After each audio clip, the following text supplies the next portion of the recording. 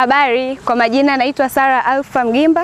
Sisi ni wanafunzi toka chuo kikuu cha kilimo cha Sokoine na tunachukua shahada ya uchumi wa kilimo na kilimo biashara mwaka wa pili. Na leo tutakwenda kujifunza mengi kuhusu ulimaji wa zao la nyanya ndani ya Kitalu Nyumba. Kitalu Nyumba ni banda ambalo ndani yake unafanyika kilimo cha kisasa. Banda hilo linaweza kutengenezwa kwa vifaa kama ifuatavyo. Mfano, nailoni, neti, chuma na miti. Lakini pia Kitalu Nyumba kinatakiwa kitengenezwe katika sehemu ambayo hakuna mwinuko mkali. Pia inatakiwa kitengenezwe kwa kuzingatia uelekeo wa jua. Zifuatazo ni faida za utumiaji wa Kitalu Nyumba katika ulimaji wa nyanya. Faida ya kwanza, uzalishaji unaongezeka. Ukilima nyanya zako kwa kutumia Kitalu Nyumba, magonjwa na wadudu wanazuiliwa. Hivyo basi kupelekea uzalishaji kuongezeka kwa kiasi kikubwa. Msimu wa uvunaji huwa unatofautiana na yule mtu ambaye analima nje ya Kitalu Nyumba. Ndani ya Kitalu Nyumba unaweza ukavuna ndani ya miezi 6 na ile miezi 3 ya mwanzo inakuwa ndani ya miezi 9. Lakini ukilima nje ya Kitalu Nyumba unaweza ukavuna ndani ya miezi 3. Kulima nyanya ndani ya Kitalu Nyumba inamsaidia mkulima kulima hata nje ya msimu, kwa sababu unapolima nyanya ndani ya Kitalu Nyumba inakusaidia wewe mkulima.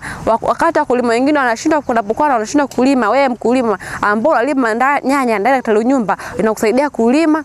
Mfano kama mvua inapokuwa kubwa, wewe muda huo unakuwa kwako wewe ni faida, unalima, na hivyo inakusaidia wewe kupata faida kipindi ambacho wakulima wengine wameshindwa kulima, hivyo kuuza na kupata faida kubwa kipindi ambacho wakulima wengine wanakuwa wameshindwa kulima kutokana na changamoto mbalimbali, kwa mfano mvua inapokuwa kubwa au changamoto zingine. Kulima ndani ya Kitalu Nyumba inasaidia kupunguza magonjwa na wadudu wanaoweza kuingia na kudhuru mmea wako. Kama unavyoona, Kitalu Nyumba hichi kinatengenezwa kwa kutumia neti maalum ambayo inazuia wadudu wanaoruka na kutambaa kuingia ndani na kudhuru mmea wako.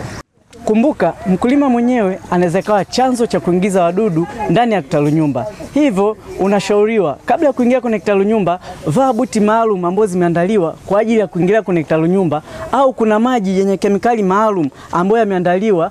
Kabla ya kuingia kwenye Kitalu Nyumba, mkulima anashauriwa aoshe buti zake ambazo ametoka nazo nje, kwani zinaweza kuwa zimebeba wadudu au vimelea vya wadudu ambao vinaweza kuleta athari kwa mmea. Gharama za usimamizi katika Kitalu Nyumba ni ndogo sana. Unaweza kuwa na Kitalu Nyumba hata vitatu lakini msimamizi akawa ni mmoja. Hivyo kuepusha gharama ambazo zingeweza kutumika endapo ungelima sehemu tofauti na Kitalu Nyumba. Mazao yanayopatikana ndani ya Kitalu Nyumba yana ubora zaidi kwa mtumiaji au mlaji, kwa sababu yanakuwa na viuatilifu vichache au vya hali ya chini vinavyotumika ndani ya Kitalu Nyumba tofauti ambayo yangelimwa sehemu nyingine. Nitaelezea mfumo unaotumika katika umwagiliaji wa maji ndani ya Kitalu Nyumba. Mfumo unaotumika ni mfumo wa njia ya matone. Kitaalam, mmea mmoja wa nyanya unahitaji lita 2.5 hadi lita 3 kwa siku. Na tundu moja katika mfumo lina uwezo wa kutoa lita 1 kwa lisaa. Hivyo tutagawa katika vipindi vitatu. Asubuhi tutamwagia lisali 1, mchana lisali 1 na jioni alasiri lisali 1 ili kuepusha kuwepo kwa unyevu wakati wa jioni na kuzuia magonjwa ambayo yangeweza kusababishwa na unyevu huo ndani ya Kitalu Nyumba. Licha ya kwamba njia ya Kitalu Nyumba kuwa na faida na muhimu kwa kilimo cha kisasa, lakini wakulima wengi wanashindwa kutumia njia hiyo kutokana na changamoto zifuatazo. Kwanza kabisa, gharama kubwa ya uanzishaji miradi ambayo inafikia milioni 9 kwa kitalu cha mbao hadi milioni 15 kwa kitalu cha chuma. Lakini tunawashauri wakulima wasiogope, kwa sababu wanaweza kupunguza gharama kwa kuanzisha miradi kwa vikundi, pia kuchagua njia ya Kitalu Nyumba ya mbao ambayo ina gharama nafuu ukilinganisha na Kitalu Nyumba cha chuma. Nipo hapa kuwaelezea juu ya mfumo wa maji unaopaswa katika kumwagilia kilimo cha kutumia Kitalu Nyumba. Tumeona kuwa mfumo tunaotumia katika umwagiliaji ni mfumo wa matone, lakini je, ni maji gani yanahitajika ili yanayofaa kwa ajili ya umwagiliaji?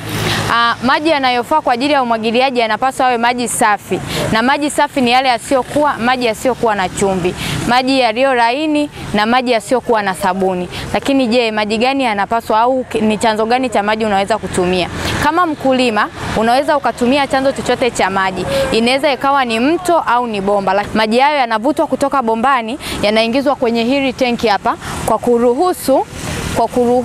kutumia hii koki hapa tunafungua ili kuruhusu maji yapite kutoka kwenye bomba kuingia kwenye tenki. Baada ya kuruhusu maji kuingia kwenye tenki, tunayaruhusu maji yatoke kwenye tenki kwenda kwenye kitalu. Ningependa kumalizia kutoa shukrani kwa mwalimu wetu wa somo Dr. Madaha. Asanteni.